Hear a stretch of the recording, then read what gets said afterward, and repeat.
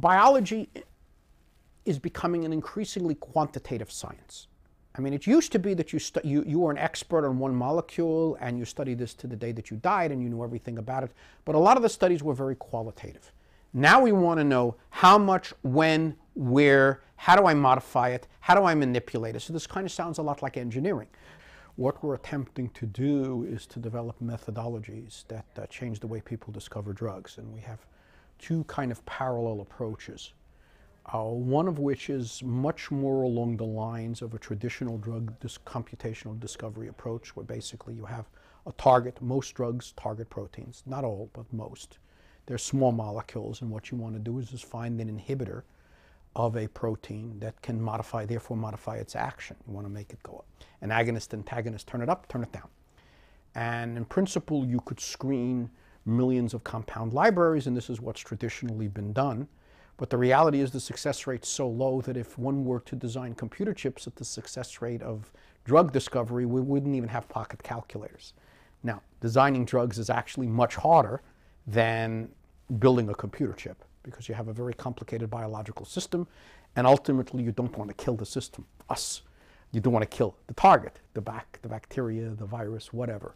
And so the issue becomes, how can one accelerate this process? And we've been developing algorithms where we use approaches to predict the target, the protein.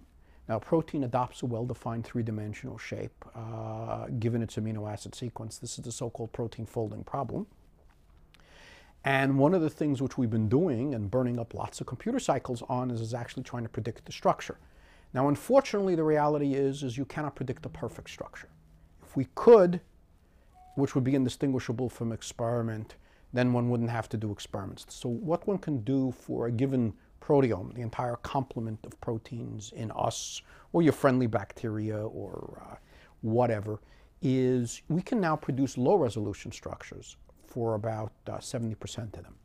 And then the question becomes, are these just interesting artifacts, or can they actually have biological utility? And so getting on the question of why you need supercomputers for that is because these calculations take hundreds of thousands of days of computer time to complete, to march through a proteome. And so if you want to do more than one, and we've actually done this for all sequence proteomes at this point, it sets the scale for the kind of problems you're doing. Now when you have an approximate structure, which is what comes out of these algorithms, can you actually use it for ligand screening? And in collaboration with a very talented person in my group, Michael Berlinski, we've developed an algorithm which basically copies from evolution. The insight is you don't have to have evolutionarily close proteins. You can actually get a lot of data from evolutionarily distant proteins. They will tell you the general class of molecules that bind, the general features of the molecules that bind, what is absolutely necessary for binding and what is variable. And one can then imagine doing this not on one protein, but on the entire collection of proteins. And so when you want to design drugs, what you want to be able to do is have an approach which can actually screen for the target or targets you care about and away from everything else, so positive and negative design. And so this is one strain which we're doing, and we've gotten some potentially very encouraging results on HIV protease, on malaria, and a number of other cases. So that's one strain of the algorithms we're developing. There's a second strain of the algorithms we're developing, Adrian Arakaki and John McDonald and his research group, where we're combining gene expression data in diseased versus normal tissues, in this case cancer, and asking a very simple question. If we look at all the enzymes which basically produce molecules, the small molecules in your cell that are produced biologically are called metabolites, and we see metabolites that are downregulated, that is to say, predicted to be deficient in the disease state relative to normal. These are very interesting. And the reason that they're very interesting is a very naive idea is, well, perhaps the fact that they're in deficit is a cause of the disease. It could also be a consequence of the disease. So if it's a consequence of the disease, it's not what you want to do, because if the body is responding by trying to decrease the level and you add it, you die. But suppose it's actually the converse. The body is caused by the deficit. You know, there's vitamin C deficiencies. For example, you might have heard a lot about this. Vitamin D is an example of an essential metabolite whose absence or reduced levels in children is a major problem in the United States. And also deficiencies have been implicated in colon cancer and breast cancer. And so one very simple thing is just take a vitamin D tablet every day and you reduce the statistical incidence of cancer. Well, we've developed a general computational methodology which identifies metabolites that are predicted to be downregulated and those that are predicted to be upregulated. And so one might imagine that either alone or in combination, these are interesting targets, especially the ones that are downregulated, because it suggests that either them or a modification of the metabolite could have potential anti-cancer therapy. So where we are now is before you go to a mouse, which is relatively expensive, before you get to a person, which counts, what you do is you study cell lines. And so it's kind of a necessary but not sufficient condition. And we have computationally identified metabolites that in the case of a childhood leukemia-derived cell line, Jurkat cell lines, can drop the proliferation rate to 10%. So by NCI standards, these would be interesting leads for drugs. Now, Jurkat is an interesting case because it's very permissive and it's very responsive. And so the cynic would say, well, every metabolite contributes to it. Well, if that's true, then we've discovered nothing. Well, that's not the case. So you test guys that are predicted to be upregulated, and the majority of them have no effect. The other hypothesis is I give you the metabolite, and it's like adding high sulfuric acid to it. Yes, the proliferation rate is low because it kills the cell. It also kills you. So again, you have to show that the response is specifically targeted towards disease states relative to normal, and in the Jurkat cell line, we've done that. And another example, so that's a very responsive cell line, we have done OVCAR3. OVCAR3 is ovarian cancer.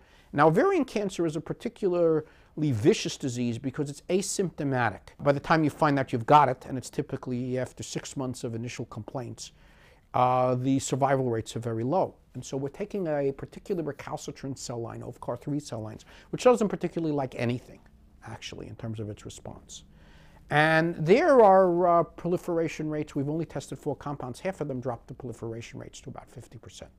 So we've kind of, in these initial stages, bracketed the studies of very permissive leukemia cell line and very unfriendly OVCAR3.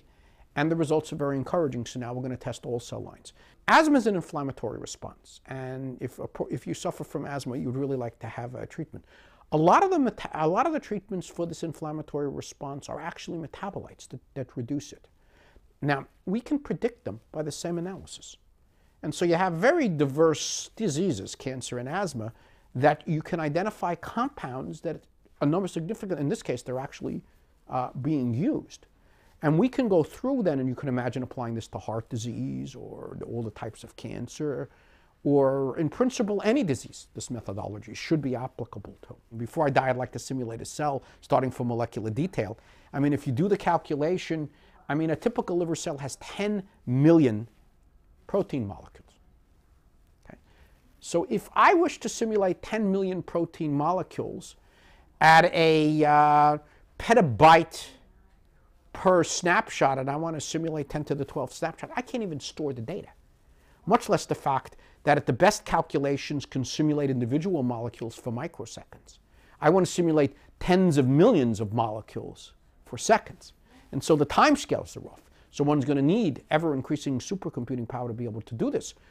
You know, the key really is, at least from our point of view, is I'd like to understand that nobody does. What takes a normal cell and turns it into a cancer cell on the molecular level? Is it just simply kind of processes that were nascent in development that get turned on again? Or is it more a question of amplification? You're turning some stuff, the gain up and the gain of others down? We really don't understand these things. And in order to be able to do these things, since this is tens of millions, if not billions of molecules on 12 orders of magnitude in space and time, you can't do it without a supercomputer. I mean, you can't even do it without the next generation supercomputers. And so what one typically does is you kind of bootstrap your way up and you say, well, what is the class of problems that I can barely do now using contemporary resources and not having an infinite budget? And that's what we're attempting to do. The thing that I'm most excited about is this cancer metabolomics stuff, because if it works, it could be a general methodology for the treatment of disease. If it doesn't work, it's an interesting idea. Possibly we can accelerate the drug discovery process and drop the cost of it. Because right now you can spend up to $1 billion per drug, and the success rate is very low. And even if it succeeds, there will be a fraction of the population which may experience significant side effects. And so one wants to develop personalized medicine approaches, which is exactly what we're doing. on the computer as prioritization. The other thing is if this cancer metabolomics or this metabolomics idea pans out and we need to demonstrate it, it could also, again, suggest novel treatments which will intrinsically have less side effects, because the advantage of the biologically occurring molecules is they're biologically occurring.